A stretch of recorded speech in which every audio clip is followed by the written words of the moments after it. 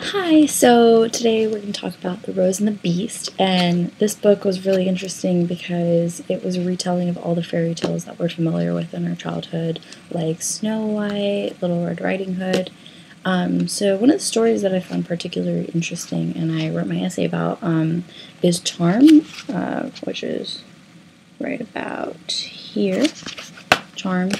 And basically, Charm was about teenage girl who was going through like a semi-modeling career with elder men who, were, and she was getting taken pictures of, and she talks about, how it was so devastating that she had to take opium. One of the quotes I can provide you with is, just like the first sentence really. It says, "She felt like the girl in the fairy tale. Maybe there had been some kind of curse, inevitable that she would prick her arm, not her finger, with the needle."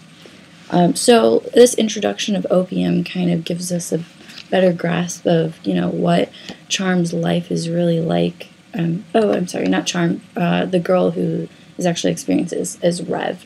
Charm is introduced in the latter part of the book, and she's actually Rev's kind of savior. She basically, Rev is taken to Charm's house, and that's when it's like her first, time. The first time Rev is actually being saved by someone. It says, "Get off her," a voice screamed like the soul Rev no longer had, right here on page 81.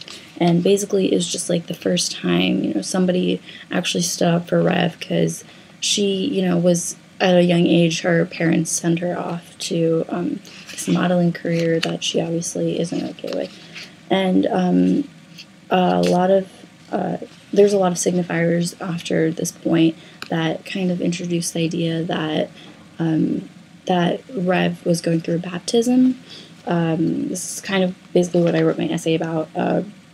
There's subtle details that kind of suggest that this whole introduction to Charm is a baptism. It says, let's see, where does it start? It says, so basically Charm offers Rev a bath, and that's kind of where I got everything. Talks about the sacred grove and banana trees, bird of paradise. The pale woman helped Rev to the bathroom.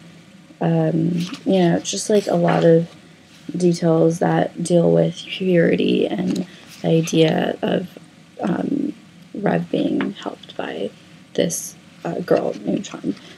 And so The Rose and Beast has a lot of other stories that kind of deal with this idea of an inferior main character that's dealing with this external circumstances, and basically how they deal with it. A lot of the consequences in here are sexual, abusive, the relationships between the actual girl and a male exterior, may it be like the dad, or just like a guy that's harassing the girl. That's a common theme seen throughout all of these stories in this whole book.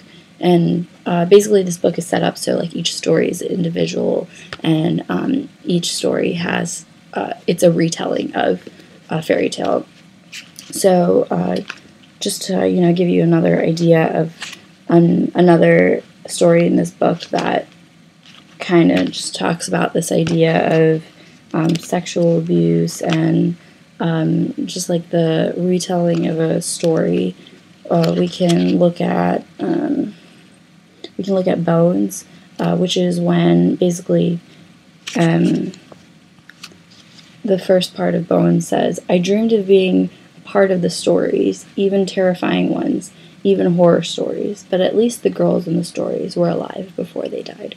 So this kind of introduction gives us a really dense, sentence that, oh, this girl is obviously not feeling lively and how she should be, at such a young age. I believe I want to say she's in her preteens, but I could be wrong. Anyways, so she goes to this party. She's really used to this partying lifestyle that she kind of like goes to clubs and parties and has safe sex with boys. I didn't know. Usually pretty safe is what they say. And so basically there's a guy named Derek Blue, and he kind of brings her back, and he's like, oh, like, let me tell you a story. And he like tells her the story about all the girls that he's been with in the past, and it's very terrifying because, you know, there's this random guy that comes up to her and is just like, oh, like, let me tell you the story about what I'm gonna do to you, what I did to other girls. And so that was just like, he kind of is seen as a psychotic, and that kind of element of psychology and mental instability is seen throughout all of these books and in all these stories in this book. But yeah, so basically this whole book is a good collection of retellings of fairy tales in ways that are skewed, and you wouldn't think that they would be skewed in certain ways, talking about sexual abuse and like your superior men. It's just like not something you see in fairy tales. But overall, I really enjoyed this book, and I look forward to talking about the next one.